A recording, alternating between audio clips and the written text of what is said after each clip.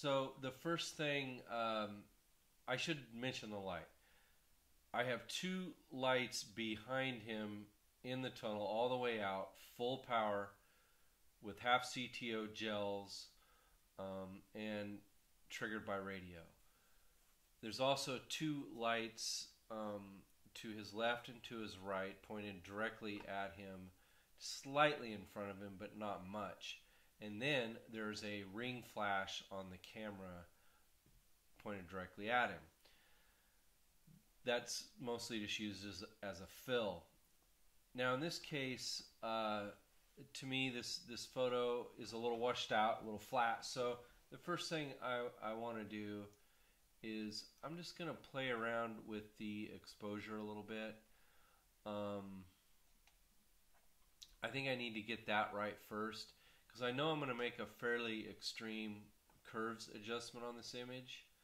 So we'll go there first. Let's just bring it down about right there. The next thing I'm going to do is add a fairly powerful, not powerful, but let's say extreme curves. And right now you can see my curves is on the extended mode. I want to put it on normal mode. So I'm going to take this down and we're going to put a pretty radical curve on it right away. Now, so what this does, this is, I mean, right off the bat, I mean, here's the difference just between those two adjustments. It's a dramatic improvement in my opinion. Now, one thing that's already bugging me before I continue, I normally always adjust my my lines, straighten my lines and make a crop. Now, I'm not going to crop this yet, but I do want my lines straight. So we'll just leave it there.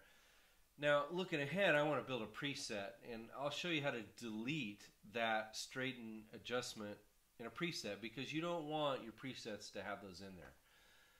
You don't want it turning your picture that doesn't need it later in the preset, if that makes sense. So with